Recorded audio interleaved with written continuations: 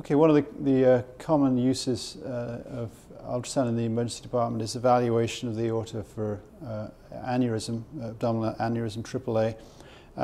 And so we'll briefly run through that indication right now. The indications for this would really be anyone in whom the diagnosis is considered, and obviously that's most likely in an older patient with abdominal or back pain. As we noted in the vascular exam, we're going to start this exam in the transverse plane and first of all identify the vessel. And in a thin patient like this, this is fairly easy, but the first thing that should be done to make sure that one is certain that one's looking at the right structures is identify the vertebral body, which once again is like an inverted U, like a hillside with posterior shadowing right here. And once the structure is definitely identified, then depth adjustments can be made to bring the vascular structures anterior to it into a better alignment and better depth. The aorta is going to be on the patient's left.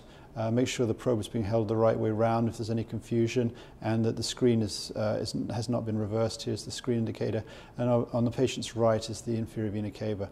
And the vessel should be scanned from the diaphragmatic hiatus, which might require a little bit more depth, all the way down to the bifurcation.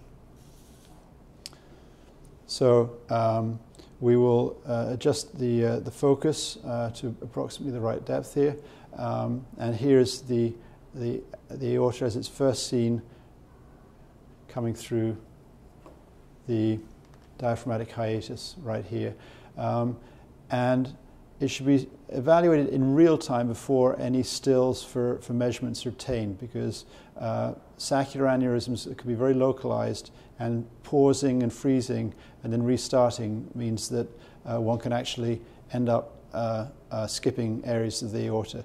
Continuous, systematic, methodical, real-time scanning is essential.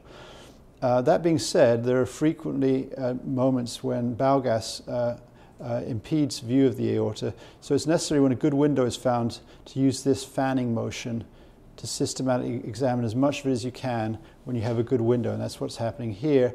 And then when we get down to an area where bowel gas intervenes, and in fact we can scan straight up and down, like more or less like a CAT scanner here, without resorting to that, but occasionally bowel gas intercedes like this, and when that happens, a number of different techniques can be used to get it out of the way. First of all, as we mentioned, we can find a good window and scan through the good window, and then go below the area of bowel gas and then scan again up and down to cover the skipped area.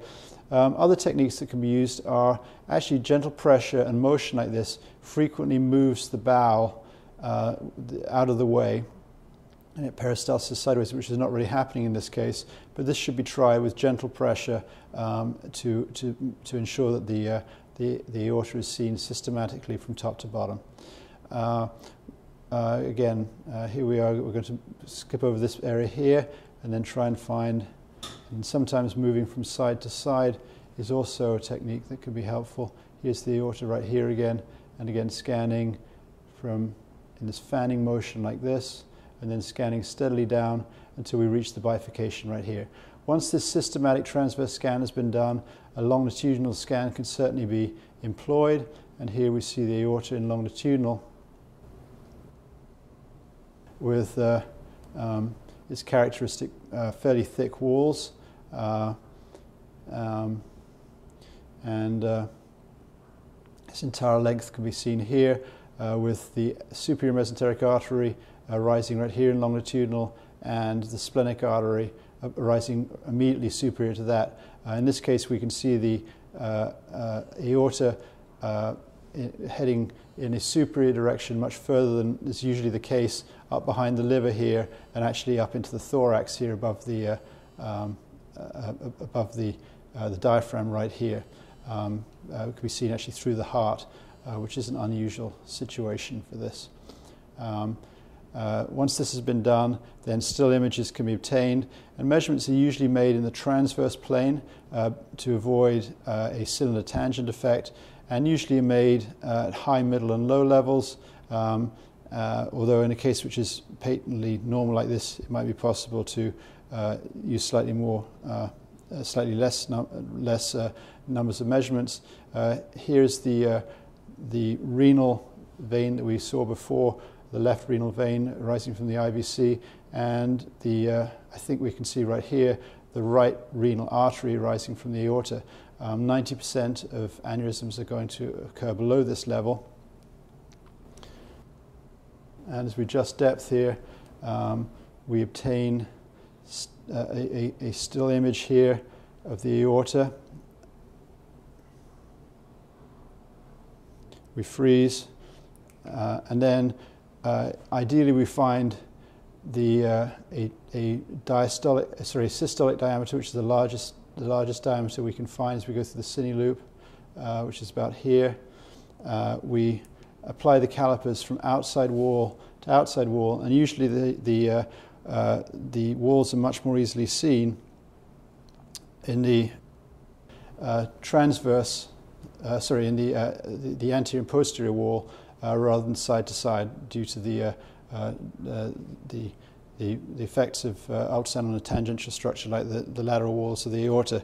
As mentioned, the measurement will be made once again from outside wall to the outside of the wall over here, to be as conservative as possible. And right here we see we have a measurement of 16.3 millimeters in this case. When the measurements have been made in still images, or preferably the video clip has been saved, this concludes the exam of the aorta.